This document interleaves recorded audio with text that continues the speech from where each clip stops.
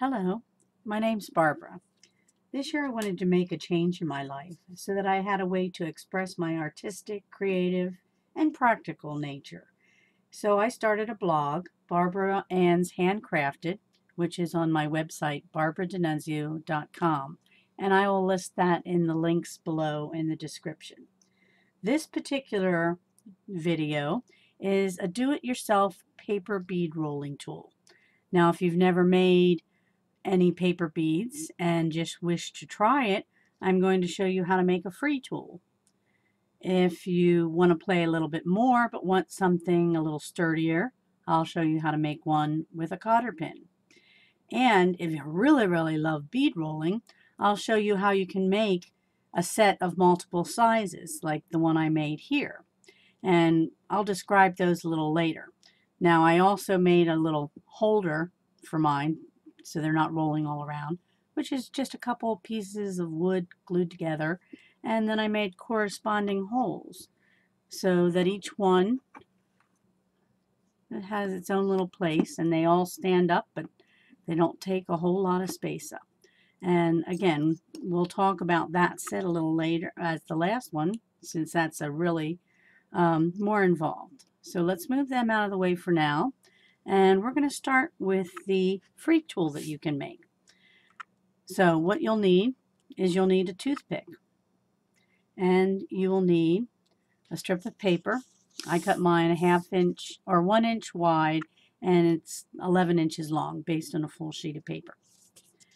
And as you can see, mine's just from an old calendar, just scrap paper.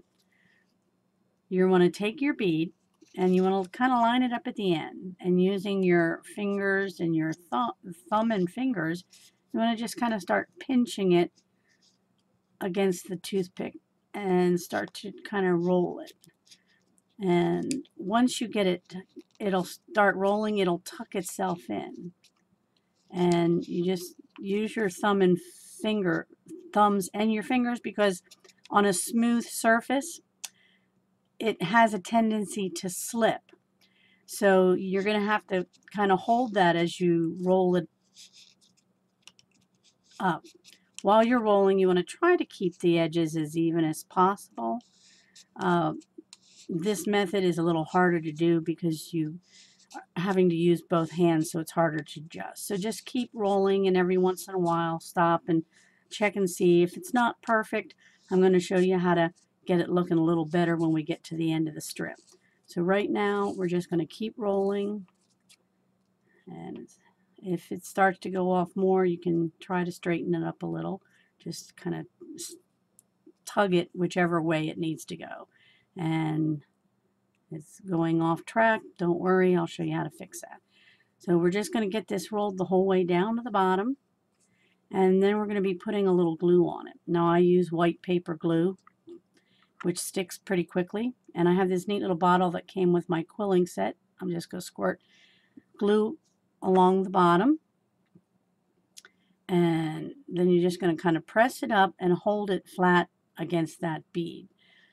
It only takes a few seconds because the paper glue grabs to the paper pretty quickly.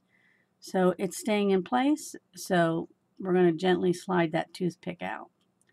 Now, to straighten it up, what I'm going to do is, because I'm a little off track, if you can see that, we're just going to stand it on one end and do a tap, tap, tap with anything flat. I'm just using the bottom end of the dowel from one of my tools. Then that's your handle. You're going to take your glue and you're going to squirt some glue in the inside. And then slide your toothpick back in. Now this toothpick has an ugly end, so we're going to make sure that gets slid. Once he's back in there, you just want to set him aside so he can glue and set up. But there's your free tool that you can roll paper beads on. I prefer to use a cotter pin, and the reason is cotter pins, they have a slit. And when you start rolling around that, it grabs the paper and it's easier to hang on to the paper so it doesn't slip. There are 3 ways to make this. The simplest one, if you don't have a hacksaw, will be to make your own handle. And the reason that you have to make your own handle is because A cotter pin has a little loop on the end. And if you can't cut that off, you have to have somewhere for it to go. So this bead is a two-part bead, which makes a little a pocket in the bottom for it to disappear into. So we're going to slide that off so I can show you how to make your own. You're going to start with a 1/2 inch by 11 inch piece of paper. And you're going to slide it into the groove, into that slot between the two side halves. And you want to line it up with the bottom. And then just gently start to roll it. And it kind of grips it in place so it's easier to roll. And then just keep rolling. You don't want to roll too tight either, because you're going to have to slip them off, whether you're using a toothpick method or a cotter pin method. If you roll too tightly, then it's hard to get the bead off of the roller. So you want to firm, but not too firm. So we're just going to keep rolling. And I use this hand to kind of hold it in place. And then I can just go rolling with the cotter pin. When I get down to the bottom of it, I'm going to put a little glue on the end again and hold it flat against the bead for a second. Now, one strip of paper may not be enough depending on the width of that loop, because you want this inner bead to be as wide as that loop so that the second bead that you roll on the top of it makes the pocket.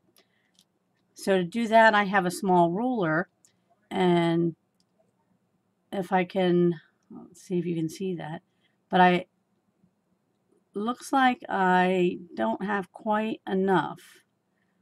It's going to be a tight fit. So I'm going to take a second piece of paper, and where I ended the last strip, I'm going to add some glue, and I'm going to start a new strip of paper on there. Just kind of line him up, hold him in place for a few minutes until he sets. If you try to do him too quickly, then he's going to slip off. Now, I'm just going to kind of hold him there with my finger as I start that new paper around. If I have a new strip of paper on top of him, that'll help hold him down.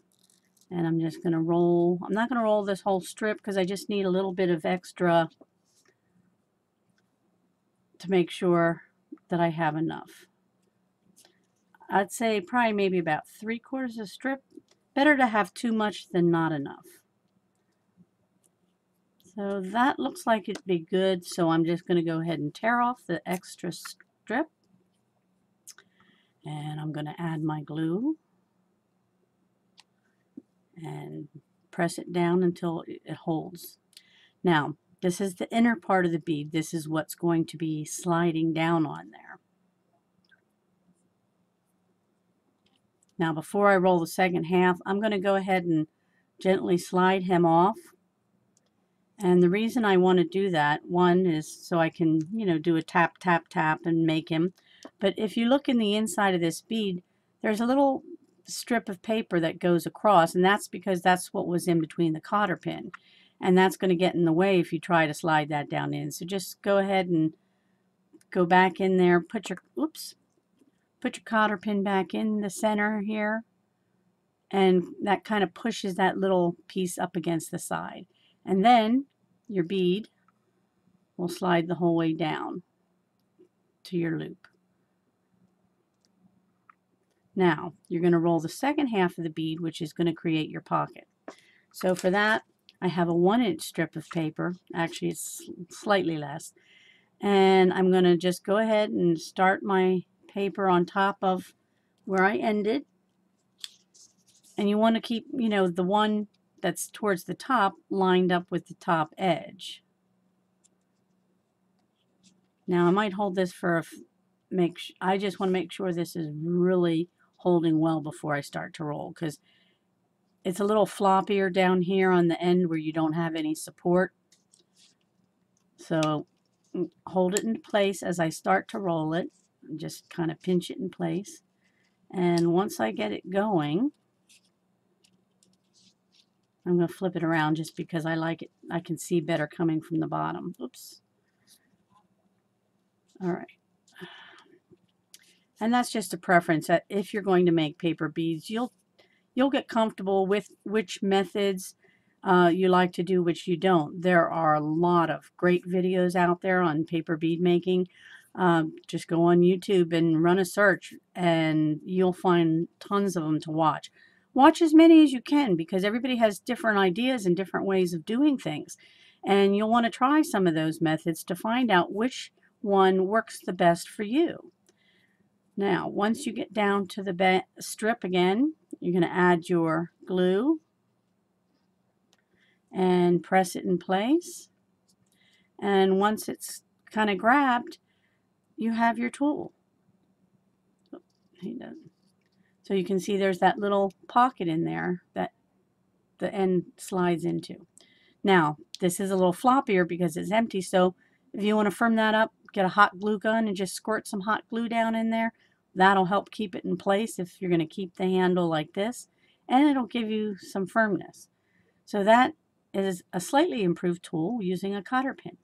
Now the cotter pins, the length is going to be depending on what you're working with.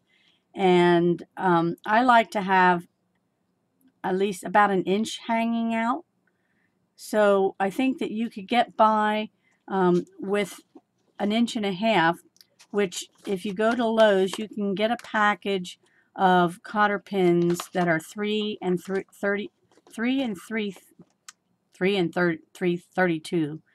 and they're 1.5 inch long, and it's a 3-pack for like 69 cents. If you're going to use a wooden handle like what we're going to make next, you probably need a little bit longer because you're going to be cutting off that loop that's in your cotter pin. So those you can go to Home Depot has some 3 and 32nd inch cotter pins, 3 in a pack, that are 2 inches long, and again 75 cents, so very affordable. So that's the one that you make with your own handle, which is slightly improved but still nice. Now, if you want to keep making beads and you want various sizes, which is what I went with, because I wanted to make some big Pandora style beads that would slide over my kumihimo or over beaded tubes, depending on what I was making. And so I got my cotter pins at a place called boltsdepot.com. And because I had to pay shipping, which was only about $5, I decided to get one of each size so I would have an assortment. Now, if you remember in the picture, you saw mine were pretty long. They don't need to be that long. I originally made mine because I had made a rolling machine, which I was trying to use them with. And I didn't like the way the rolling on the machine felt or how it worked. So I did cut down a couple of mine already. And eventually I'll cut down these others, and then I have another half of a cotter pin to make another small tool with for somebody else who might need one. The only thing different with these is you're going to be cutting off that looped end that I showed you. So first you want to go ahead and wrap some tape around so it keeps it into place and doesn't slip around when you're cutting. And you're going to need a hacksaw. If you're using very small ones, you might be able to cut it with a wire cutter, or heavy duty wire cutter. Is going to give you a sharp edge though that you're going to have to kind of sand down. And on these, what you're going to do is you're just going to take a piece of dowel. Mine are about 1.5 inch. I tried one that was just 1 inch, and I wanted to hold more in my hand. It worked with my thumb, but I just liked having a little more. So I went ahead and made them 1.5 inch. And again, these were just from scraps in my garage. So the smaller size worked for most of them. But when I got up to these larger ones, I had to go ahead and find some pieces that were bigger because this would have never fit in there and had enough stability for the handle. So just find, scrap pieces of dowel based on the size of your cotter pin. So all you're going to do with those is cut your piece of cotter pin, and you're going to drill a hole down in the center of it, about 1.25 inches, maybe a little bit more. With the 1.5 inch or the 2 inch cotter pins, I like to leave about inch or so sticking out, and of course you lose some of that length when you cut the loop off. So whatever is left, once you have, whatever you want sticking out, just drill the hole deep enough to accommodate the rest. And then you're going to stick some glue in your hole and just slide your cotter pins in. I'm not going to show you that right now. I did mine on a drill press because I'm lucky enough to have one. So that gave me a hole that was fairly straight. Now, if you're going to try to do it with a hand drill, you can. Just try to get it as straight as possible. But you're also going to want to have your hole a tiny bit bigger, because if it's not perfectly straight, you have room to wiggle it when you're gluing it together. And, mine aren't perfectly straight either, even with the drill press, but they're functional. So, like the small one here, and it's the same process. You just have different size cotter pins. You put your paper in and you start rolling it around, but you'll see how much easier it is with the wooden handle. You can hold your paper strip against your fingers and your thumb and just start rolling. It's way faster. If it goes off, it's easy to adjust. It just gives you something to grab onto while you're rolling that bead and makes the process a little simpler. So again, well, I forgot to put my top on so the glue dried. So that's something, oh, there. That's something that you'd have to use if you're using this type of glue thing. Some people use a brush, some people use a toothpick dipped in some glue. Whatever method works for you. You have to find the best thing. And then once you have your bead rolled, you're going to slide them off. Now, this particular bead that I showed you for the handles is called a tube or a cylinder bead, and that's just because it's a straight tube. It's made with a long rectangular piece of paper, but you can change this type of bead you make by how the paper is cut, like in a long triangle, or the shape and the material used. If I use a cardstock, it's going to make a thicker bead. You can roll them with fabric. Depending on your material and what you're rolling on, the size of the thing gives you the beads. And you'll get to play around with that and experiment with that as you go. So thank you for joining me. If you want to see the written instructions, go to the website and check out the blog, and it'll have that on there. Thank you.